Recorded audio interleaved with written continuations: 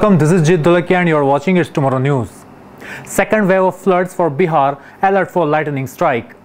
The weather situation is developing for heavy rains along the foothills and adjoining plains of Bihar and Uttar Pradesh in India. Incessant rains accompanied with strong winds and lightning strikes are expected between 9th and 12th July. Parts of Nepal and catchment areas are also going to rain heavily. Most rivers in Bihar will witness a rise in water levels to cross danger signs and threaten breach of embankments. These water bodies have a tendency to keep responding even after the rains recede due to the continuation of water flow in the catchment areas. There is a cyclonic circulation over parts of Bihar, Jharkhand and Uttar Pradesh, and the monsoon trough is running south to its normal position, passing across the circulation. However, this trough is showing a tendency to shift northward and run across the foothills of Uttar Pradesh and Bihar.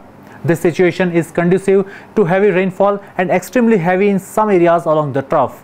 Few locations are susceptible to flood-like situation, which include East and West Champaran, Sitamarhi, Madhubani, Supaul, Saharsa, Araria, Muzaffarpur, Darbhanga, Madhepura, Purnia, Kishanganj and Katihar.